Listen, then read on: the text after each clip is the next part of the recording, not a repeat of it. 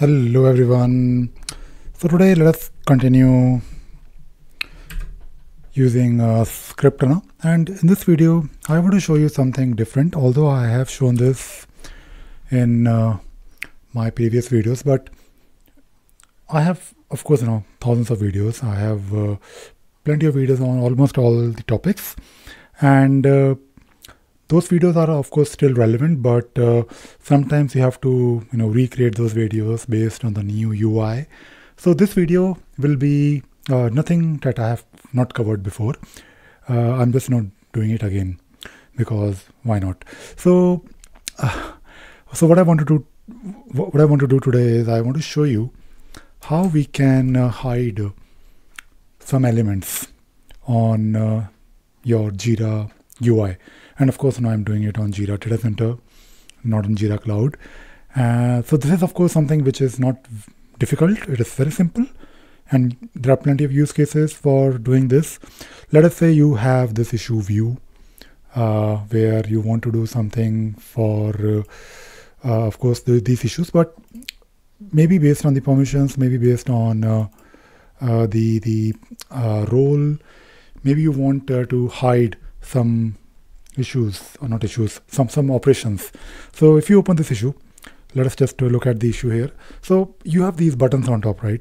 And by the way, when it comes to Jira, you can actually, and especially if you have Jira Data Center and you have Scriptrunner for Jira, you can actually do a lot of wonderful things. Today we will learn how to hide, let us say, the assign button, right? So usually you have the option to assign the issue to yourself or to anyone.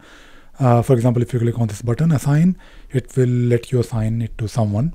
And there are also things like, let us say you want to hide the clone feature. Maybe you want to hide the issue link feature. So let us today hide the linking part, because linking is always, a bit difficult to control. Yes, you can hide this link option. You can also make sure the issue link field is not on the screen. You can also hide the plus sign that appears here. Yes, it is possible, but you won't be able to stop people from linking to this issue. For that, of course, you need to use the issue link created event, and then you need to maybe get rid of the link or maybe add a comment for the person. So today, let us just hide a few things on the issue view screen. So we'll go to the option called as Fragments. So if you're using a Scriptrunner, you have the functionality to hide these things and a lot of other things, by the way. So you can basically go to this tab called Fragment, or you can type here hide. I think it should come up here. So if you go to the tab called as Fragments, you will then be able to do something.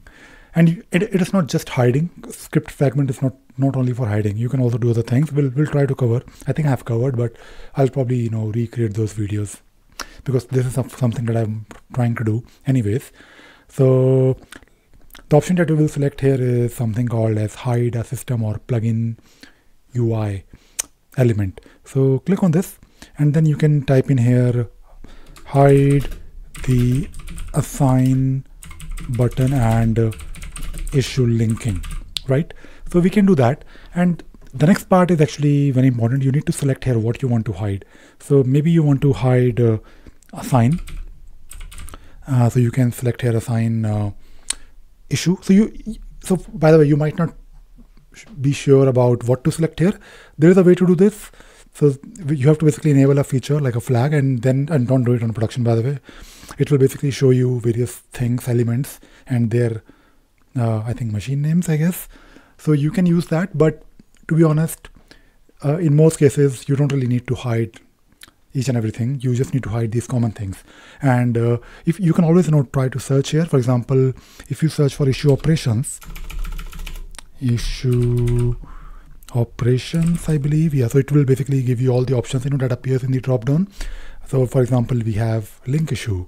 We also have issue operations, assign issue. So you will basically find these options that appear on top, usually in the more, and then you can add it. But of course, no, you need to do something else.